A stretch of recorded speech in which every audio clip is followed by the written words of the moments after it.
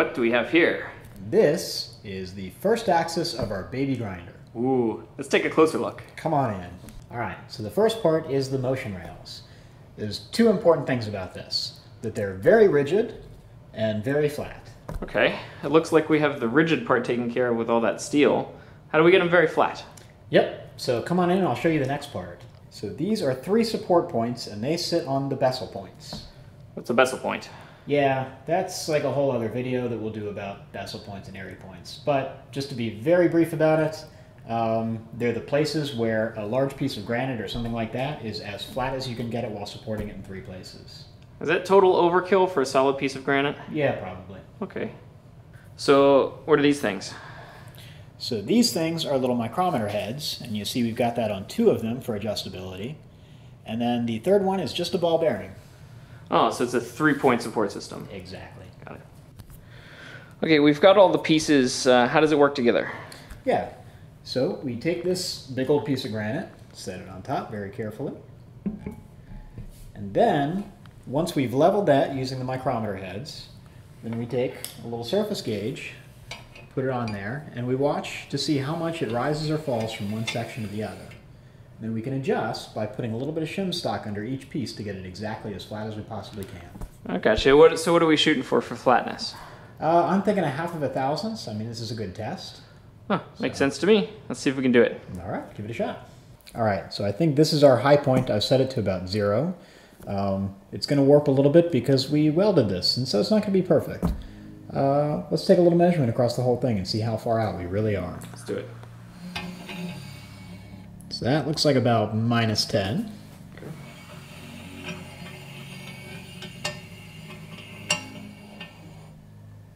All right, let's take a good map of that. Yeah, let's do it the same way we did the bedways before. Sounds good.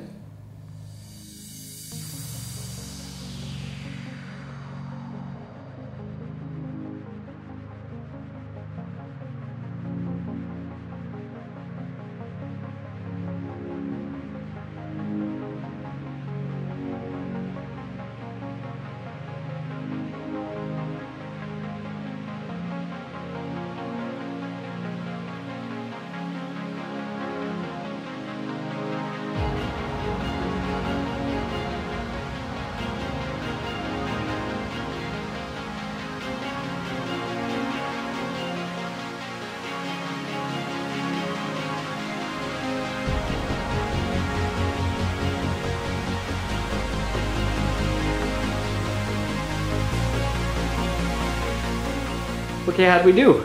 Well, let's find out. I've set it to where the 0 is, and well, let's try one direction. Pretty close to 0. A little bit low still in that corner. 0. Plus 1,000. 0. Minus 1,000. 0. Plus 1,000. And 0. So first pass, we got within about 1,000th. Yeah, not too bad, but we can still do better. We can do better. All right.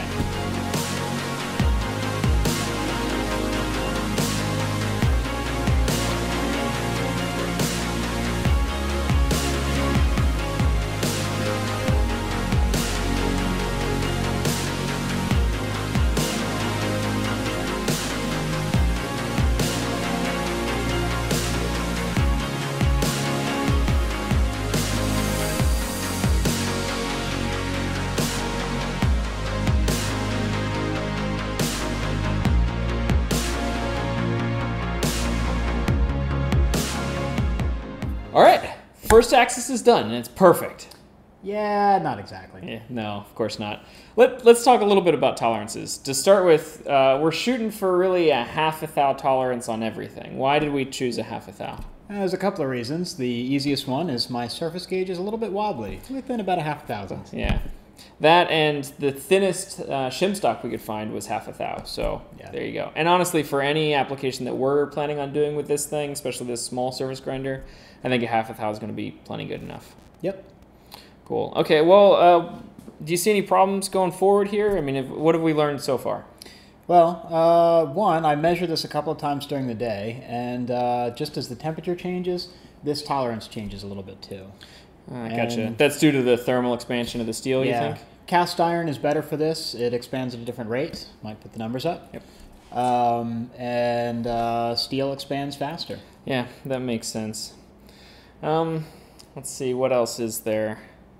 Well, one thing I did notice is, because normally, bedways for this sort of thing are cast and are one solid piece. These are bolted down, and there are bolts pretty frequently, but you'll notice that the measurement here is not the same as it is here. They all kind of do a little bit of that. So. Right. But again, that's probably within a quarter thou at the most. That's within our tolerances. Yeah. It's subtle, but the end of these is a little bit higher, and that's because there's nothing really supporting us to pull them down. We could put bolts in that. Maybe we will on the real thing, but we'll just run it out to the edge very often. For sure. So for sure. Probably not worth it. And again, we're building this for two reasons. One, we want to have a little surface grinder. I think that's going to be really helpful around the shop. And two, this is a learning experience. We want to see what's going to work in this and what's not going to work. So. Yeah. Which brings me to the next problem.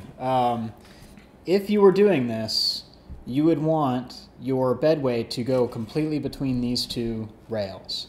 And the reason for that is that if one of these is 1,000th high over the other one, then everything in between is less than that. Right.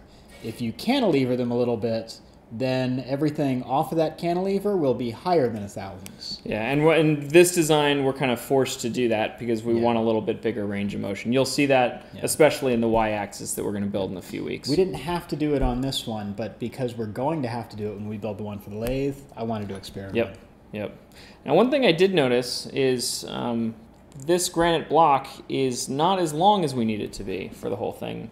We can't scale this up to twice the size, so what's our plan there?